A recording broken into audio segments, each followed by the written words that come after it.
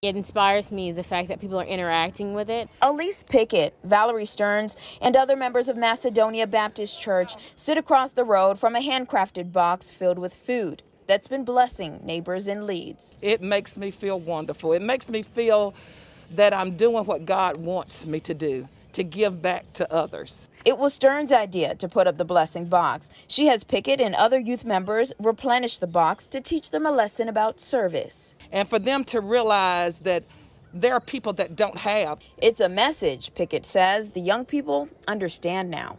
Other youth members who notice that community service is a big deal, this is a great example, so I feel like they'll definitely carry this thought and idea with them forever. Like the box says, take what you need, bring what you can.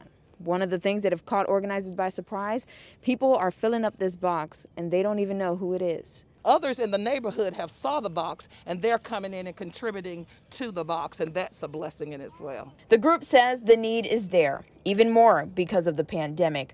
At least 4 times a week, they're filling it up with canned goods, disinfectant, and other things. There was a young man that was down the street and he walked slowly, and he walked and waited till I finished.